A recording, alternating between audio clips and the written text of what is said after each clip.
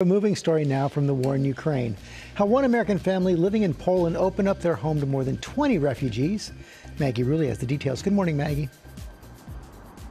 Hey, George, good morning. Yeah, the family told us that living in America, the war can feel far away, but when they moved to Poland, all of a sudden it was right next door, and they knew they had to do everything they could to help their new neighbors.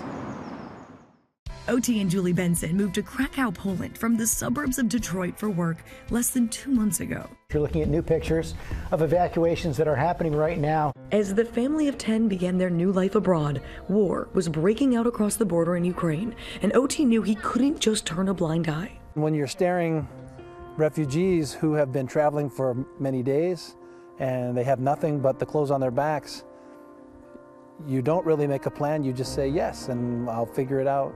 It was at church during those first few days when OT decided to heed the bishop's call to house Ukrainian refugees in his own home. And over the past 4 weeks, the Benson's home has been a refuge for at least 9 families, some staying for a night, others for weeks. At one point, packing the house with 21 people. You just kind of adapt on the fly, almost like an open house. Our job is to try to make them feel safe and make them feel like they're with us, that they're like at their home. So that's what we're trying to do. And every day see them happy and smiling, I think that is the best reward. The new family is adding to an already full house. 5 of the couple's 8 children moved with them to Poland.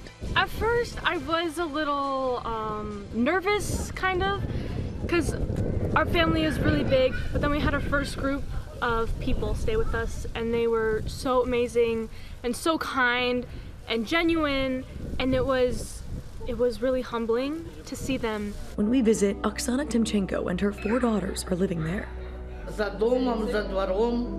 She says her girls miss home. They miss their dad, who had to stay behind. But here, they are happy. They treat her children like their own. The family's communicating using Google Translate and the universal language of laughter. The kids playing cards together, eating ice cream, watching cartoons. But OT says there have also been hard times. We had boys that would be here in the backyard playing, and they would see a plane fly over and react in a very scared way, screaming. And we said, "What are they saying?" And the other kids would say, "Oh, rocket, rocket." It looks like something they saw a few weeks ago. He says it's not only the refugees that are changing from these experiences, it's his own kids as well.